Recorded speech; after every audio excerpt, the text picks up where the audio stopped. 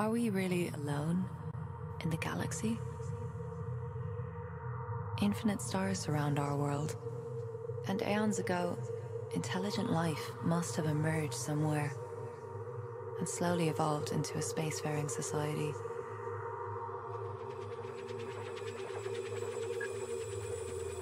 Like us, surely these beings would have been drawn to explore. So then, where is everyone? Is it simply the nature of intelligent life to destroy?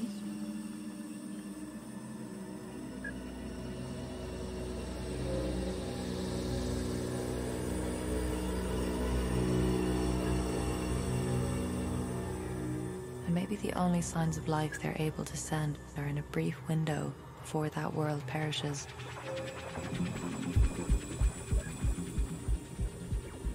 Still, no one has come, and no radio signals can be detected across our silent galaxy. Could civilizations ever cross thousands of light years and find more than alien graves? Maybe it's just pure luck that greed or catastrophe have not yet ended our species.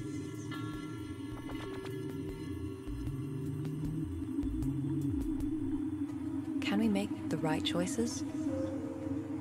Might we learn from our mistakes? Will you overcome the Fermi Paradox? The Fermi Paradox.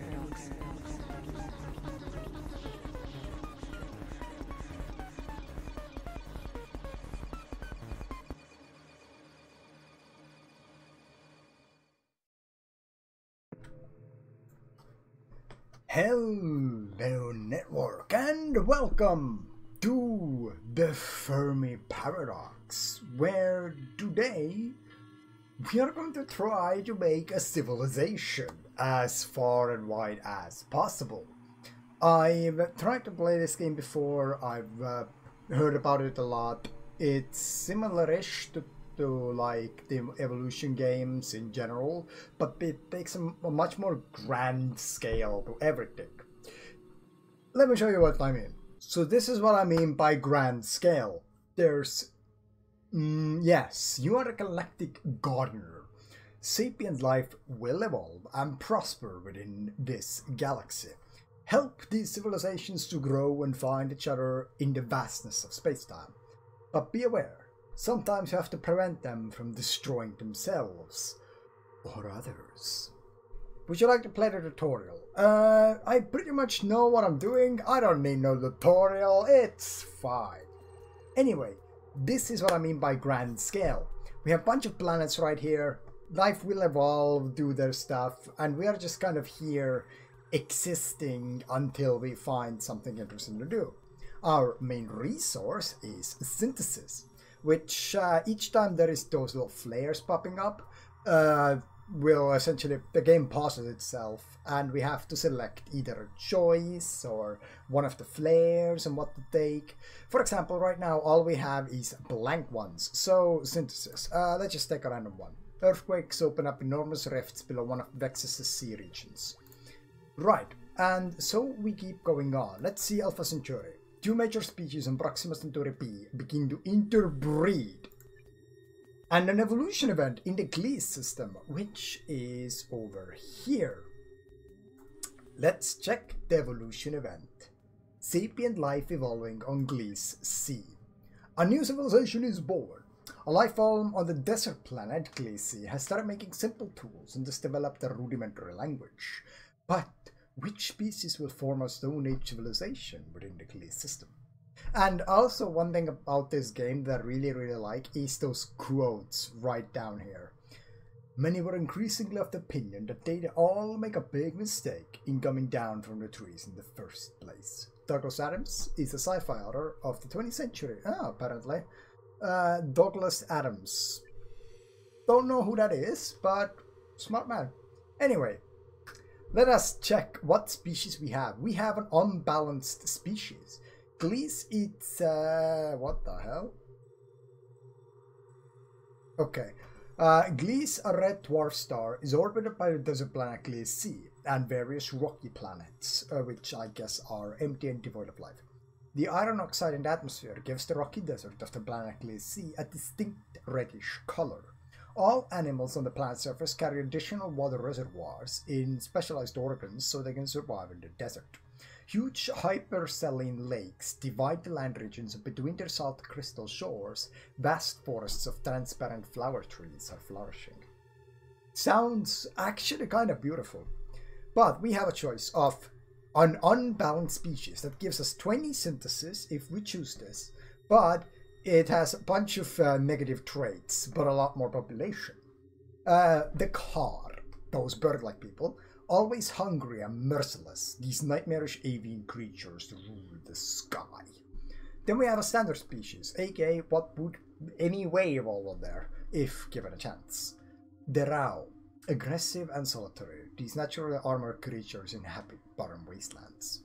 And then we also have balanced species. Also, you do notice everyone has like different bonuses. The prune.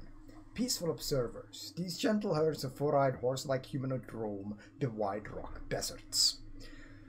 Right, but it cost us 30 synthesis in order to even select.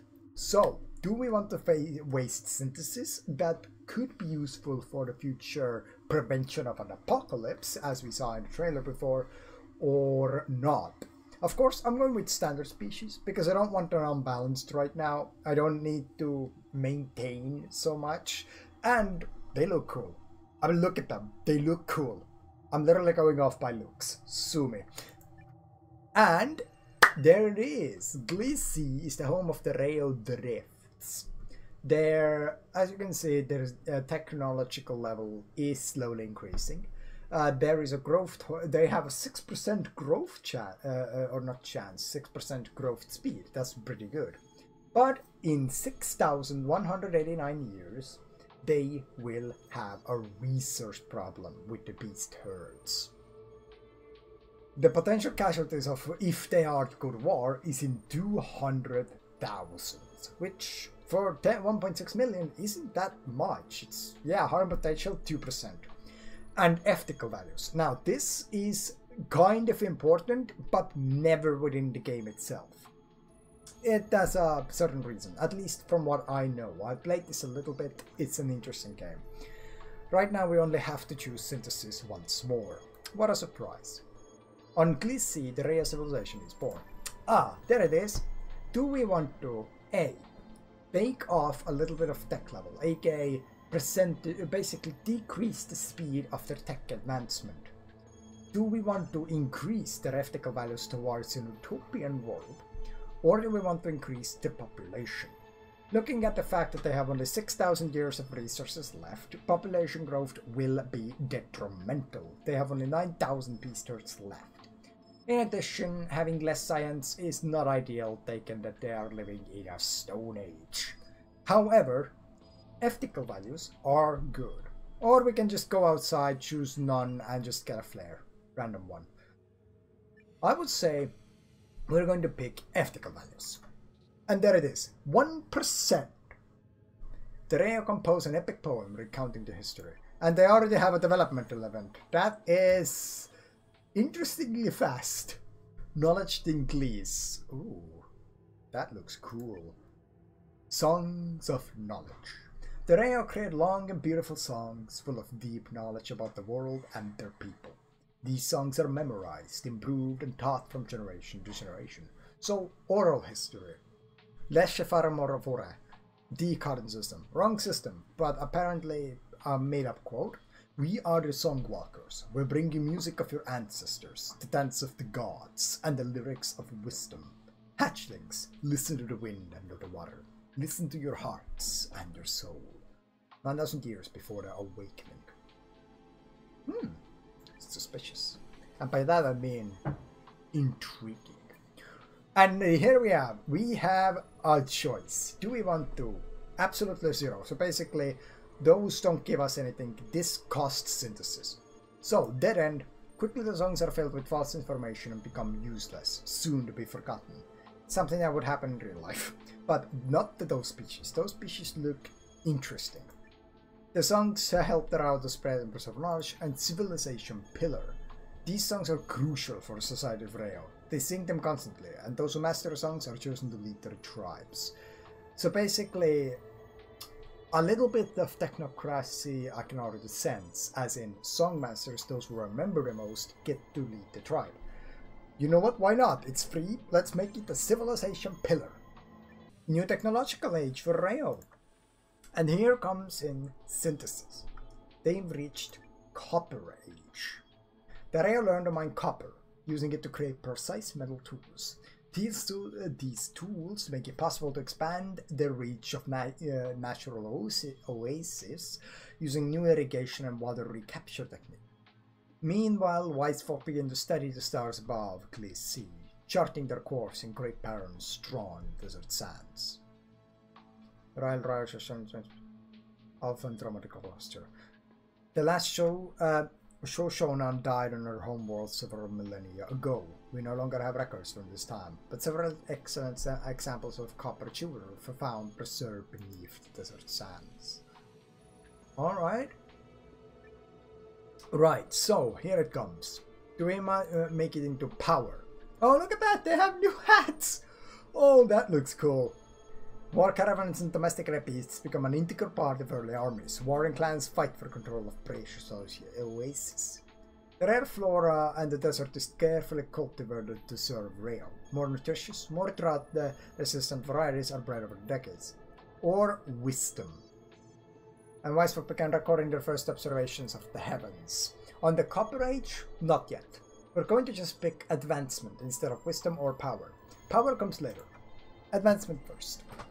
Because deposits and resource scarcity is one of the worst things that can happen. Anyway. Soul System evolution event. There's a soul system? There is. On the other side of the entire galaxy. Right, we know who are we going to pick. A life form on the garden planet Earth that has started making simple tools and developed languages. Yes. Yes, the quotes and stuff kind of repeats, so in a way that's bad. Yes, have to foster. Oh god, we could just get dinosaurs. A giant fed reptiles with small brains, they hunt and eat. Dolphin! We can pick dolphins! But no, we're gonna be humans. Just humans. Sol, a yellow dwarf star, is orbited by the guardian planet Earth and various rocky inner planets and outer gas giants. Kinda. On the northern hemisphere of planet Earth, remarkable fjords can be found. The flora of Earth is very multifaceted, from bright ocean vegetation to vast rainforest jungles. Until humans came along, the fauna of Earth consists of many different animals, from gigantic ocean creatures to millions of different insects. Let's get humans. It is home to the human tribes. And the developmental event already. Yeah, you cannot really stop in this game because there's always an event, always a choice, always something to think about, and it goes one after another, and it just keeps on going and going and going. Deity of Love. The Reo formed a growing cult around deity of love, lust, and fertility. The followers of the goddess wander the lands and erect shrines and temples to her. Homer, 4th century BC. Ooh. Golden Aphrodite, who stirs up sweet passion in the gods and subdues the tribes of mortal men. There is nothing among the blessed gods or among mortal men that has escaped Aphrodite. True. True. Shit. Oh, what is this one? This is a new sign. Oh, hedonistic culture. So if you hover over it, hedonistic culture status will be added. No.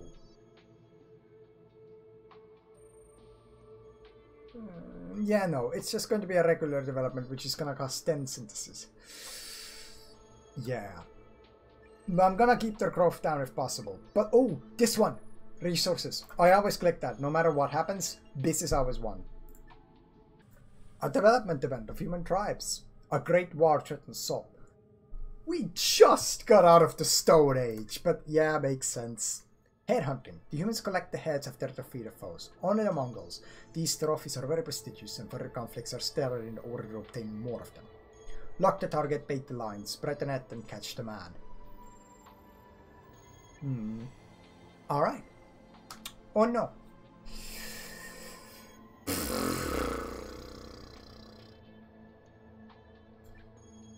Yeah.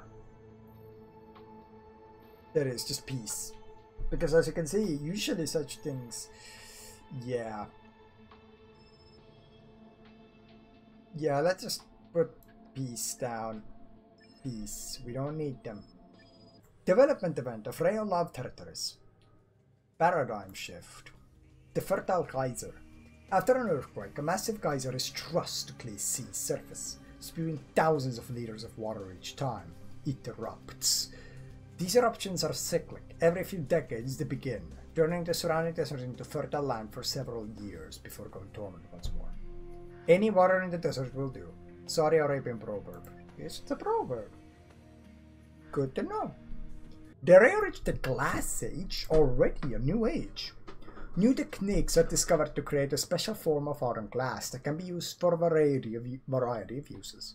More advanced tools, simple machinery, and even weapons are made from this new material. What? Glass! Soon great cities begin to rise among the endless dunes of Clay's Sea. Those who live in the glass houses shouldn't throw stones. Yeah, they do live in the glass house. Righteous system evolution. Yes? What world is Rigel? Rigel, a blue supergiant star, is orbited by an ice planet Rigel 7 and 3 small stars in proximity. Oh, so it's a trinary system. The chemical compositions of the ice crystals on Rigel 7 gives the polar caps a greenish color. For an ice planet, Rigel 7 has that rich diversity of resilient flora. Every animal on the planet develops some kind of fur, even the ocean fish and the bird species. Right, balance species. The Esh, a rational species of furry fish, creatures with very complex swarm behavior. The Kular, aggressive humanoid pig creatures, wandering the ice plains primarily to compete with the rest of their kin. That's gonna be very aggressive, don't like that. The Torolov, sentient resilient plants that dwell deep under the ice, rise at nightfall to wander the surface and feed on organisms for nutrients.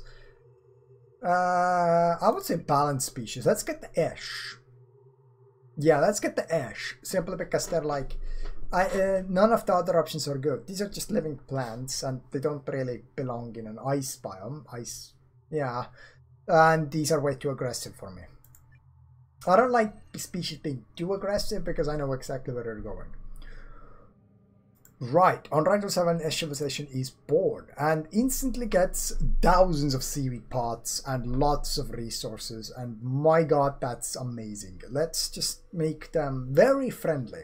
So, power in Gliese.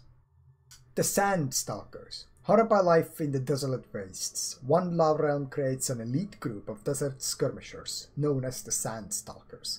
Stealthy and deadly, the Sandstalkers are known for extraordinary feats of patience and discipline. Monks, okay. Sometimes burying themselves in sands for days at a time before leaping out to strike. When you take your stand along the Maker's path, you must remain utterly still. You must think like a patch of sand, hide beneath their cloak, and become a little Dune in your very essence.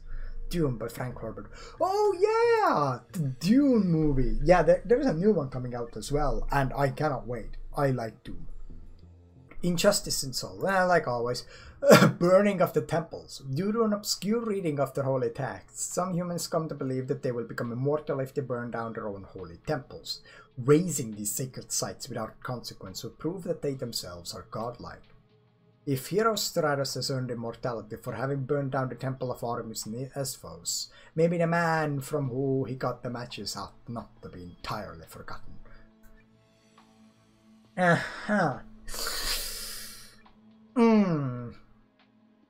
Regular development. When the burning of the first temple is met with divine retribution, the practice spreads rapidly. Major centers of worship are burned in a pursuit of immortality, leading to mass riots and grieving of the faithful. After the fledgling sect accidentally sets themselves alight when trying to douse temple in a pitch, the human sees this as divine retribution and practice is stopped immediately. To be honest, that sounds very human. We lost a lot of synthesis from that. God damn, I hope you're grateful, you little fucks. Anyway, that would actually be a very good thing to have some utopia for humans. Oh, extinction. Alright. Volcanic catastrophe. A series of massive volcanic eruptions threatens the existence of the humans. Poisonous aerosols enter the food chain and atmospheric dust causes drastic climate disturbances on the garden planet Earth. In the darkness you could hear the crying of women, the wailing of infants, and the shouting of men. Some prayed for help, others wished for death, but still more imagined that there were no gods left, and that the universe was plunged into eternal darkness. Pliny the Younger, survivor of the Pompeii. Ooh, it's basically Pompeii!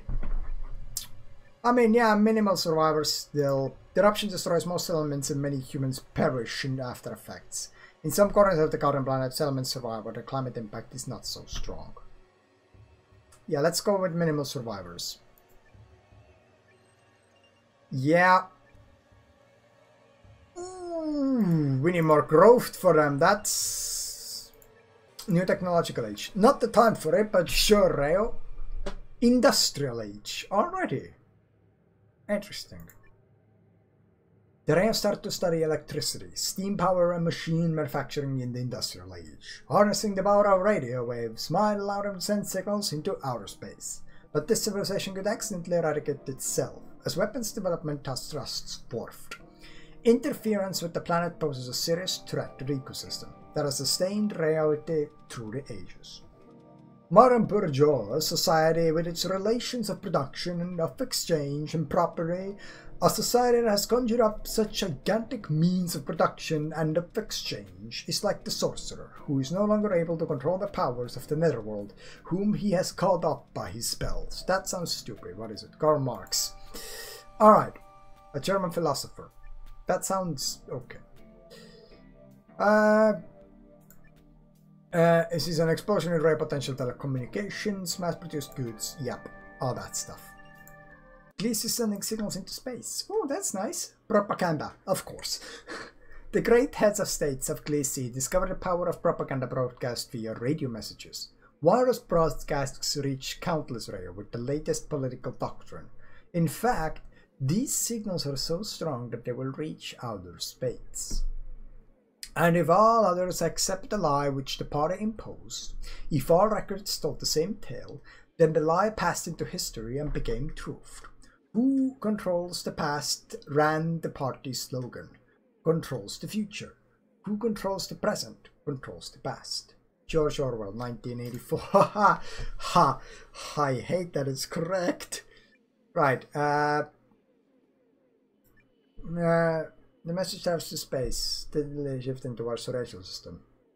Ooh, another sapient life on the ocean planet. Okay. Right.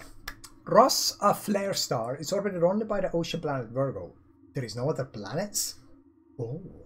The oceans of Virgo are filled with kelp flora, giving the water a distinct red color. Gargantuan seaweed accumulations form entire continents drifting to the oceans of Virgo. The labyrinthine coral forests at the equators of Virgo are home to millions of jellyfish species. One of them being the Frenner, I'm pretty sure. The Frenner, inhabitants of the equatorial coral forests, these squid people form harmonic and peaceful groups. The Quasies, giant anemone animals wandering the floating seaweed continents of the ocean. The Shivans, hives of predatory jellyfish creatures, dwelling in the deep sea to breed and raiding the surface for food. To be honest, why not? Let's make a very aggressive species. And new technological age of Reo democratic unions, the digital age. I love how that is the only human picture as well, so far that we've seen. The Reo are now connected via complex computer systems, satellite networks, and mobile communication devices. With their constant interactions in the global supercomputer network and the new digital art forms, cultural transformation is stark and rapid. Preliminary genetic and biodigital experiments could lead to health improvements and longevity, but caution is advised in these and other uncharted territories. The NSA has built an infrastructure that allows it to intercept almost everything. With this capability, the vast majority of the human communications are automatically ingested without targeting. Edward Snowden. Paradigm shift in Seoul. The sunken realm. A mighty burned realm has been flourishing for many years. But a sudden shift of tectonic plates of the garden planet causes their great stealth elements to begin slowly sinking into the ocean. The ruler responds to the crisis and attempts to bring their people to safety. I feel the earth move under my feet. I feel the sky tumbling down, tumbling down. Carole King. American singer apparently, okay.